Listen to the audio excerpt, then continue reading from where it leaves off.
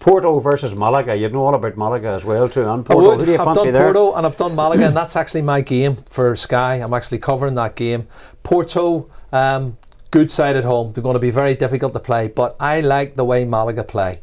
And the manager, Pellegrini, is different class. He's a Chilean national, but he's managed at Villarreal, and he took Villarreal to the semi-final, and had Veron scored the penalty kick, it might have been Villarreal in the final instead of Arsenal. So, you know, he's a top class manager, Manuel Pellegrini, and he's got some really good players. He's got them playing with great spirit.